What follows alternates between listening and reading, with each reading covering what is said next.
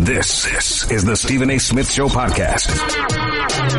I'm Stephen A. Welcome to hour number 2 of the Stephen A. Smith Show, coming at you in over 250 plus markets across the United States of America, and of course nationwide on Sirius XM, ESPN Radio's channel 80. Number to call up as always is 888-729-3776. That's 888-SAY-ESPN. ESPN Radio is presented by Progressive Insurance, with insurance for cars, home, boat, motorcycles, RVs, and commercial vehicles at 1-800-PROGRESSIVE and Progressive.com. Lots to get into in hour number 2. Love Doctor's going to make an appearance in approximately 14 to 15 minutes or so. Of course, Rashad Jennings, former running back for the New York Giants, going to be live in Times Square in New York City handing out flowers. We're here to find out why. First order of business, however, for hour number 2 is to get into Des Bryant. He's making news because at some point in time, if they have not already, the Dallas Cowboys are going to approach Des Bryant and they're going to ask him to take a pay cut. I think he's scheduled to get about $16 million this year. They ain't trying to pay him that. They're looking for him to take a pay cut. And so the question is, should Des Bryant take a pay cut or leave? Should the Dallas Cowboys offer him a pay cut or cut him? Now, you're looking at Des Bryant. On one hand, understand this. Dallas got a lot of problems. Jason Witten ain't what he used to be. The offensive line last year wasn't what it was years before. Your number 2 receivers in Terrence Williams and Cole Beasley weren't great. Ezekiel Elliott wasn't there for 6 games, so without him, Dak Prescott wasn't the same. So you look at all of that, and you got to say to yourself that you can't just blame Des Bryant. That's not right. And that would be true. Absolutely, positively true. But there's a flip side to all of that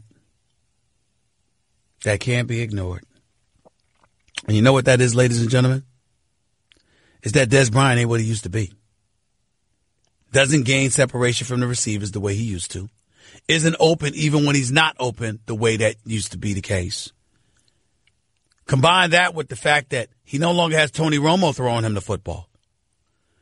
That Dak Prescott, as much of a stud as he is, indeed might not be the thrower that Tony Romo, a healthy Tony Romo, was. And who knows what kind of effect that has had on Des Bryant's performance, who hasn't had 1,000-plus yards a season since 2014, by the way. But here's the reality. Des Bryant, because of those liabilities, those deficiencies, and the fact that it is clear that defenders don't respect him the way that they used to, it might require a pay cut.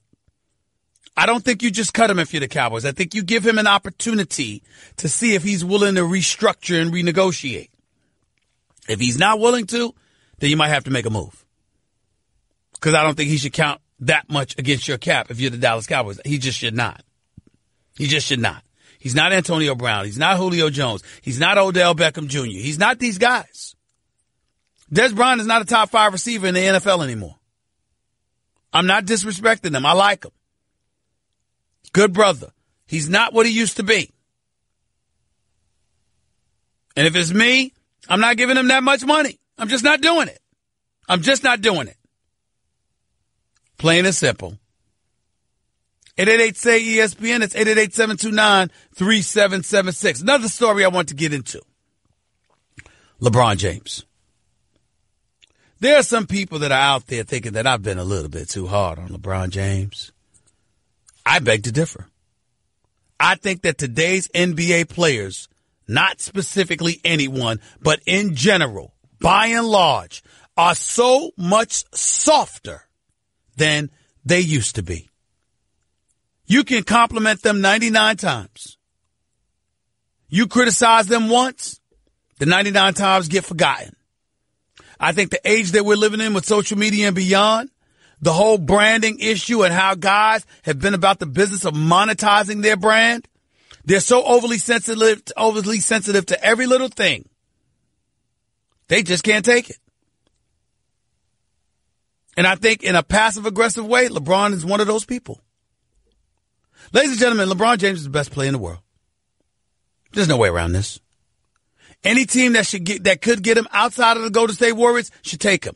I wouldn't even trade Klay Thompson for LeBron James. Because if I'm the Golden State Warriors, I'm going to win titles without you. By the way, I'm beating you en route to those titles. Why would I trade one of my cogs for LeBron James? I'm not doing it. I'm not doing it. That's how I feel. The flip side to that is anybody else would and should want LeBron James. Anybody. He's the best in the world. But that's as a player. As a leader, I contend he dropped the ball. No, he did not want Kyrie traded. Yes, he did tell Dan Gilbert and them, keep him. We'll come into camp. I'll make it work. We'll work it out. No, he was not listened to. All of that is true. But who's to say LeBron James really tried to work it out with Isaiah Thomas and Jamie Crowder there, with Derrick Rose in the lineup and all of that stuff? Who's to say he really tried?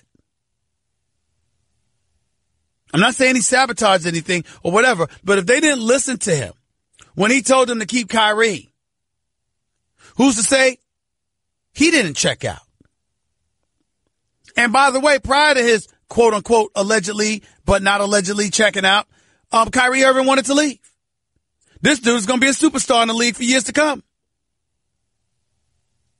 Was LeBron James not responsible in some capacity for affecting Kyrie in a way that would make him want to leave? And then let's get to the basketball portion of it. Does not LeBron James hold the ball a little bit too much? Does he not dribble for too many seconds at a time? Has he not relegated teammates to being stand-around spot-up shooters? Again, he's the best in the world. And we understand that LeBron could do most things on the basketball court better than most human beings. But part of being a leader is submerging your abilities from time to time to uplift others around you because you know you can't win by yourself. That's what Phil Jackson convinced MJ to do. That's what Phil Jackson convinced Kobe to do. So how come LeBron James can't be guilty of negating to do such things?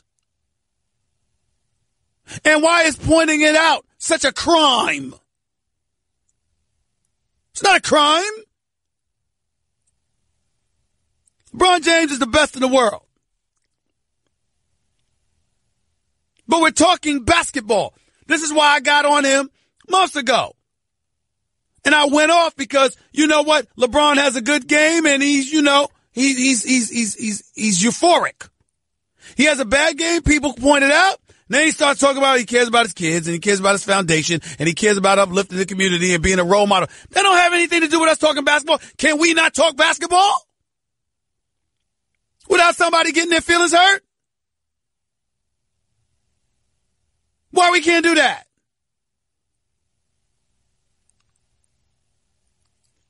What's wrong with saying he's the best in the world, but this is what he's not doing?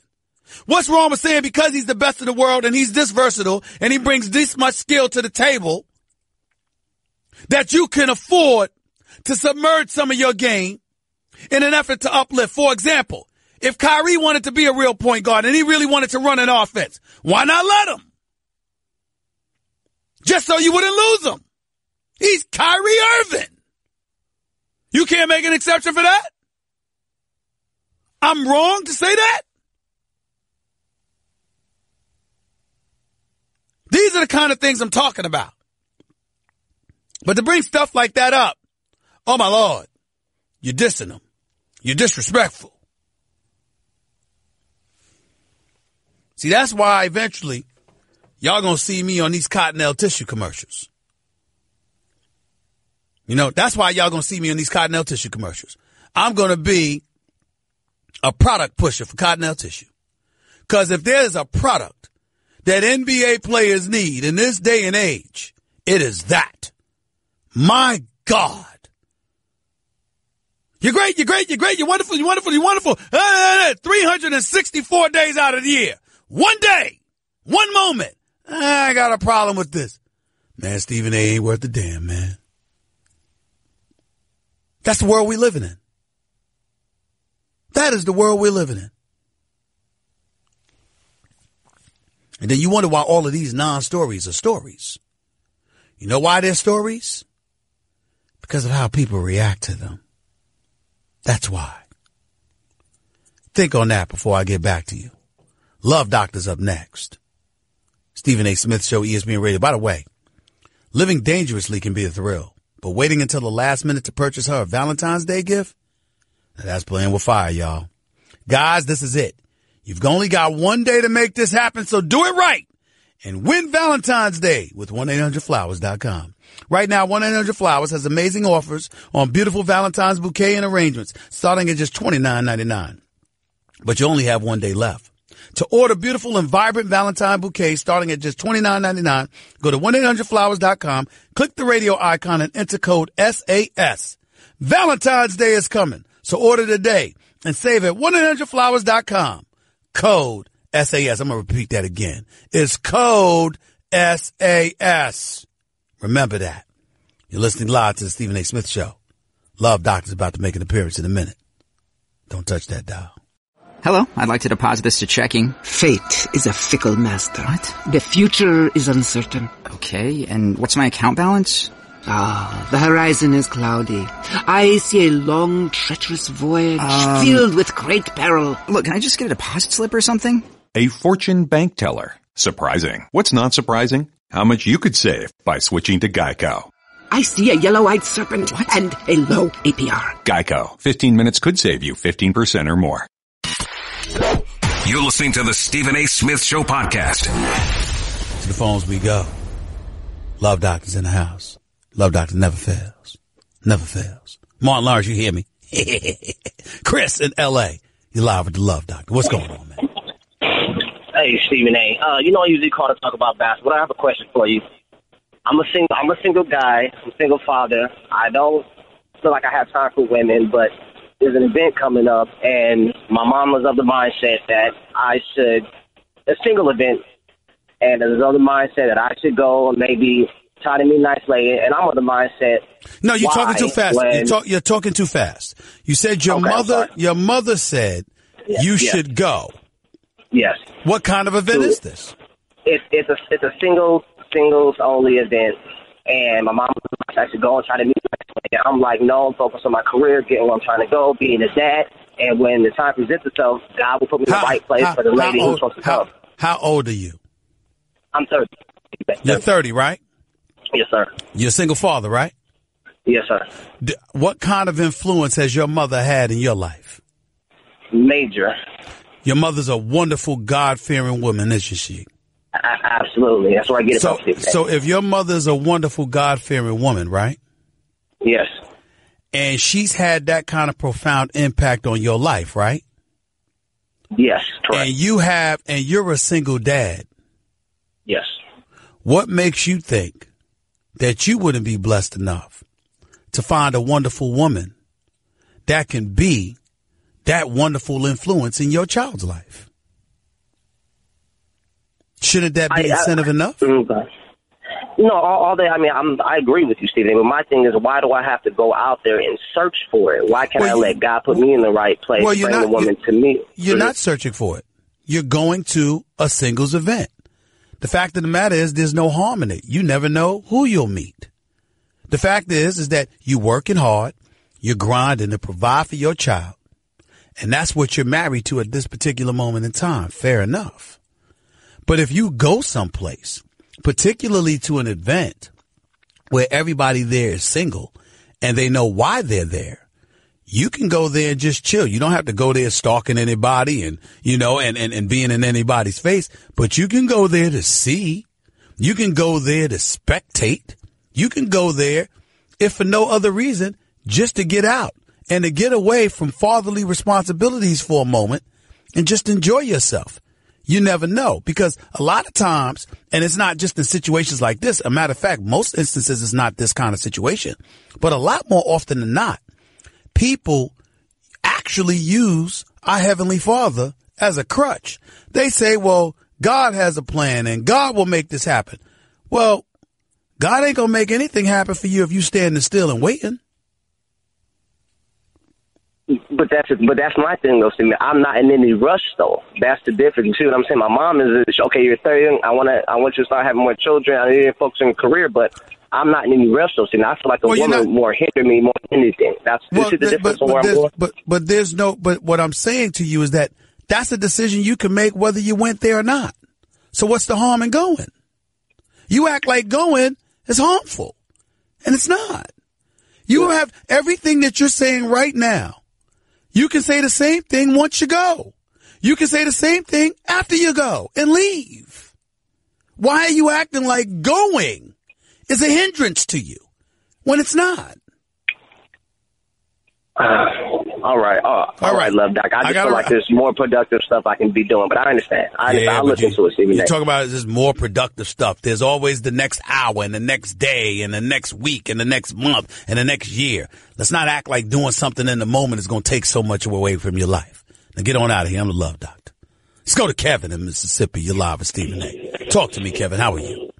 Hey, Stephen A., what's going on, man? Long time listening to first time call. I really enjoyed the show. All right, get rid of that noise in your background. Talk to me so my listeners can hear you. What's your problem? Yes, I want to propose to my girlfriend on Valentine's tomorrow. You want to propose to your girlfriend on Valentine's tomorrow? Okay, so what's the problem? That sounds like a beautiful thing.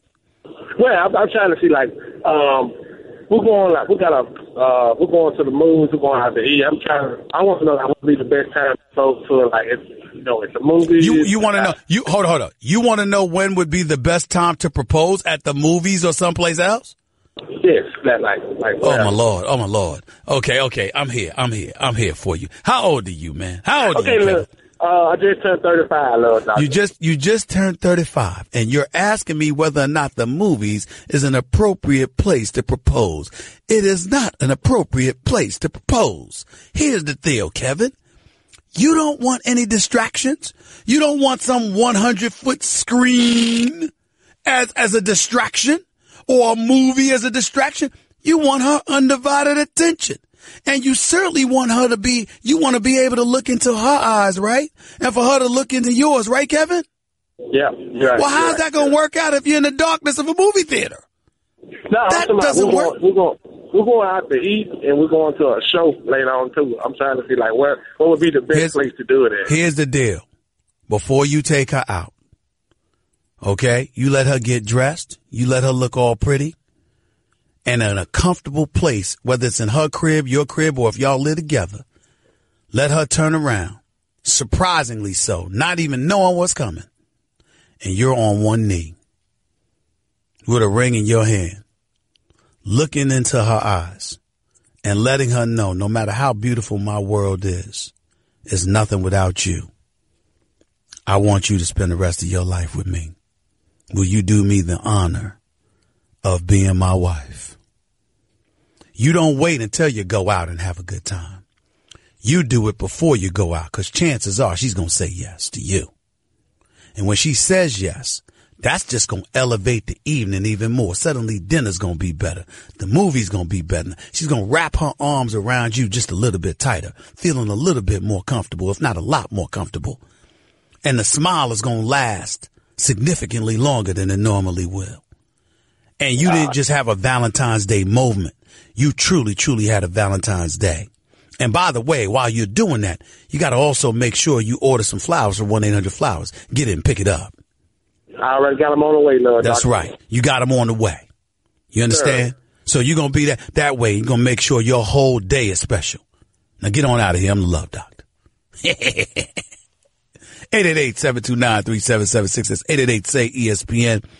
That was the Love Doctor, courtesy of Martin Lawrence. Show Martin. Comedy show that was on for years. It's not my idea. It was his. It's beautiful. More to Stephen A. Smith Show in a minute. Rashad Jennings, former running back for the New York Giants, giving out flowers in Times Square. We're about to find that out. We're about to find out why. We'll talk to him about that, too. That and so much more in a minute. You're listening live to Stephen A. on ESPN Radio. Guess what? You're in the middle of the Stephen A. Smith Show podcast. Damn it, I mean it!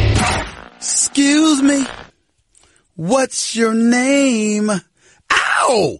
It's a bunch of women in Times Square that might be saying that in just a little while, about 24 hours from now, because they're going to see this dude, good-looking dude, looks like a football player, is a football player, formerly of the New York Giants, that's going to be in Times Square tomorrow, handing out roses on Valentine's Day, courtesy of 1-800-Flowers. 1-800-Flowers. I'm talking about former running back for the New York Giants, one and only Mr. Rashad Jennings is on the line with us right now. What's going on, man? How you doing, man?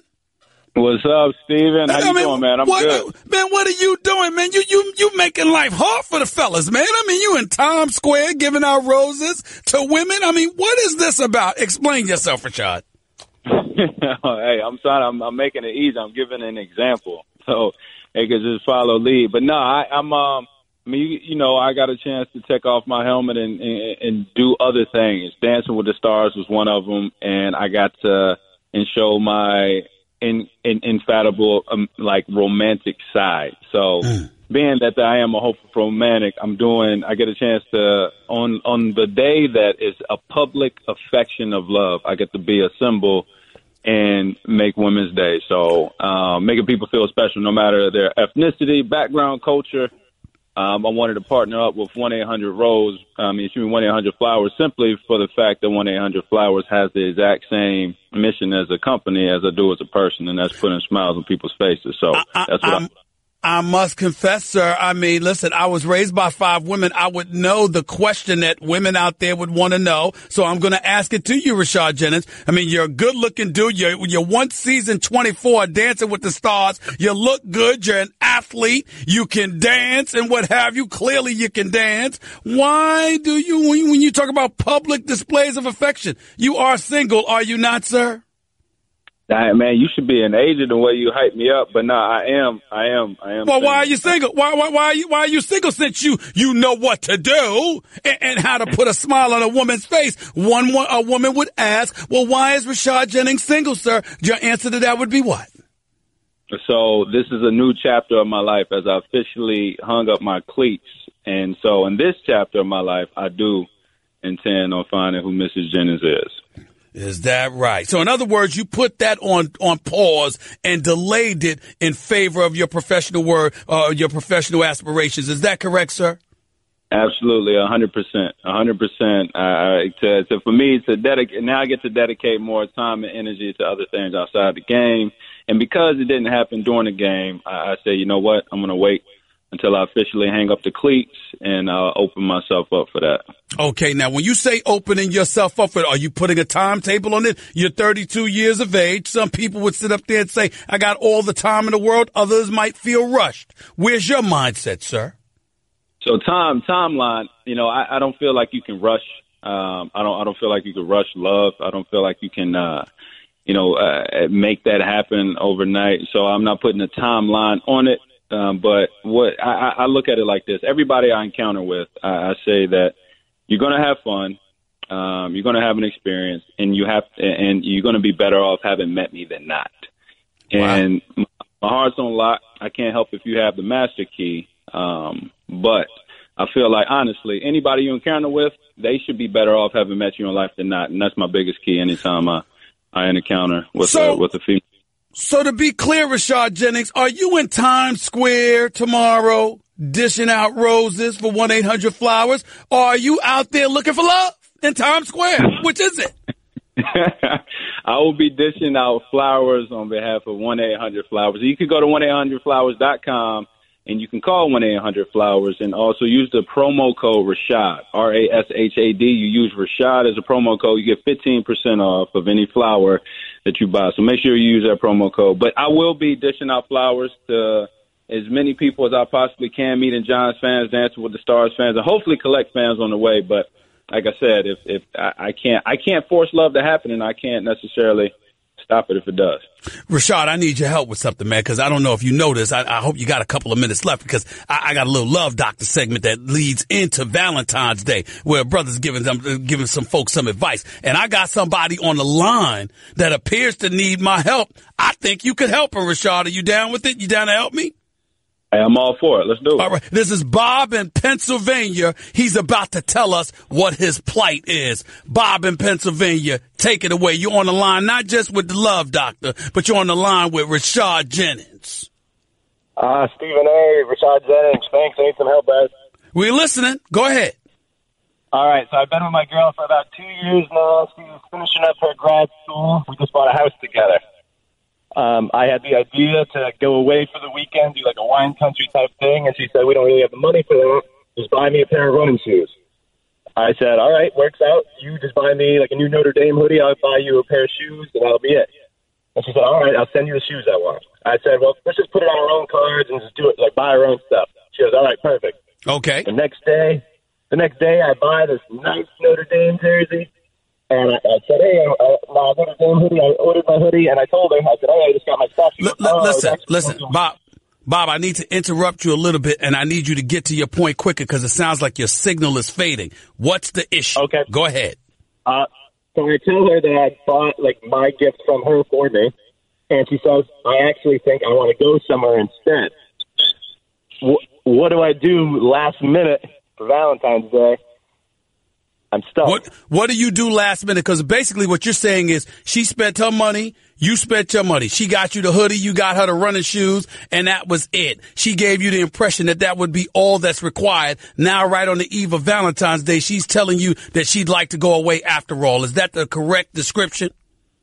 Yes, and she works on Wednesday, which is Valentine's Day, obviously, so she's adopted from China. I was thinking maybe China, the Chinese New Year's. Okay, all right. Hold on. Rashad Jennings, what do you make of that?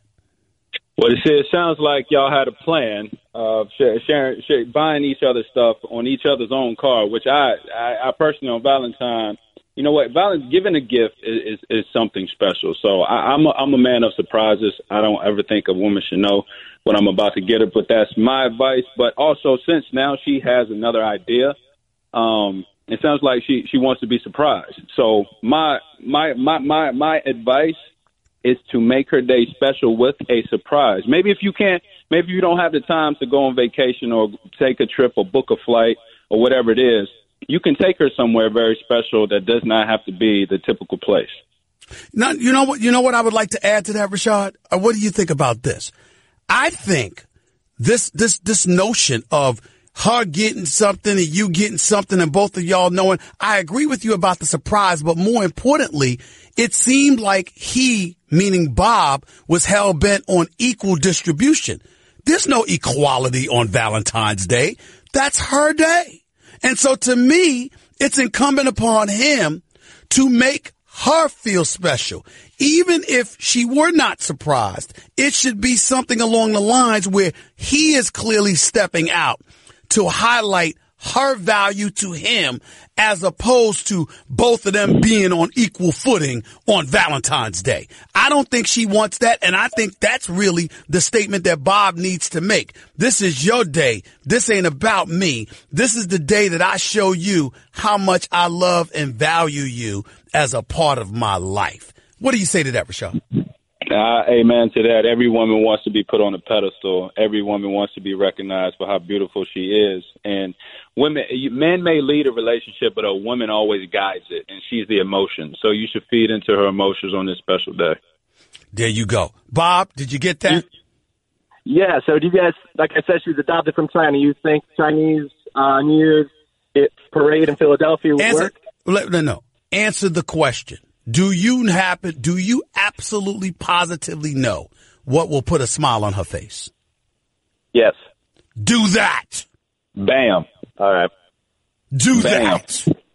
And am I right, Rashad? Better than we. Yeah, absolutely. You know her better than we do. That's right. If you know how to make her happy, we're going to encourage you to do just that. Now, Bob, get on out of here. I'm the love doctor. Rashad Jennings, man, I appreciate you, man. Thanks so much, buddy. I appreciate you, man. Absolutely. Anytime, man. Take it easy. Enjoy Times Square tomorrow. I'm quite sure the ladies listening to the show will definitely enjoy you in Times Square. Looking forward to it, my man. You take care of yourself. All right. Be blessed. All right. The one and only Rashad Jennings, formerly of the New York Giants, right here with Stephen A., ESPN Radio. Guess what? You're in the middle of the Stephen A. Smith Show podcast. Damn it, I mean it! Welcome back to Stephen A. Smith Show, ESPN Radio. Thanks again to Rashad Jennings, formerly of the New York Giants, for coming on the show. He's going to be in Times Square live tomorrow handing out roses to the lovely ladies on behalf of 1-800-FLOWERS, 1-800-FLOWERS.com. Let's go back to the phones. Let's go to Jay in Jersey. You're live with Stephen A. Go ahead, Jay. Yeah, hi, Stephen A. Go ahead, buddy. I got two quick questions about LeBron. do you think the Cavaliers with their new team will get out of the East? Yep. Or you think they'll make it over the Celtics? Yep. And now, do you think that LeBron will stay in Cleveland next year? I don't know. Only LeBron knows that. I'm not about to guess. Bro. Appreciate it. Thank you so much. Let's go to Sean in Inglewood real quick. You're live with Stephen A. Go ahead. All right. I'm really tired of people going at LeBron just in general. It seems like every 5 years of his career, he's going through a different type of scrutiny on his performance. His first, when he came in there, he was going straight up and talking about will he develop in the league. He proved that. He got to the playoffs his third or fourth year in the league. After that, he proved that, and then he finally became an NBA champion. Now they're talking about that people can't really play with him like that. LeBron's a straight winner 24/7. So I really no, not 24/7. You don't lose 5 championships and be a straight winner 24/7. Okay, you got me on that one. But what more scrutiny does he? Why does he keep? Can I ask you a question? Can I ask you a question? Does any player you know ever deserve to play without any scrutiny? Any player? Any player. LeBron does. LeBron does because Michael Jordan didn't. Nobody did. There's no player in NBA history that didn't have scrutiny. That's the whole point. You proved my point. That's why I need to get Cottonelle Tissue as a sponsor. That's exactly why. Because no player has played without scrutiny. So why should he? Michael Jordan is 6 for 6 with 6 NBA Finals MVPs, and he went through scrutiny. So why can't somebody who's lost 5 finals in 8 tries get some scrutiny? Because the guy Michael Jordan also went to college. LeBron been out there. So let me get this straight. So because LeBron didn't go to college, he came straight out of high school. That means he deserves to play his entire career with no scrutiny. LeBron been a grown man. He been doing his own thing, single mother household, everything. Goodbye. Goodbye. Bye. You ain't getting away with that with me. I don't bring up the negative about people's personal life like that, but I damn sure ain't gonna sit up there and let you gloss over criticism with the positives. What the hell does him being a good father and a good husband have to do with me saying, excuse me, on the basketball court, you could have been a better leader this year? What does that have to do with it?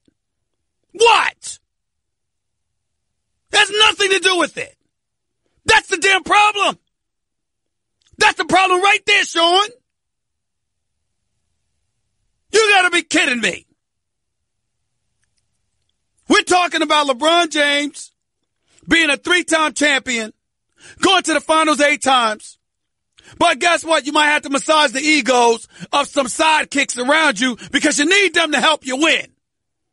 And you're telling me because he came straight out of high school to the pros and that he's a good father and he's a good husband, he doesn't deserve any critique about his game?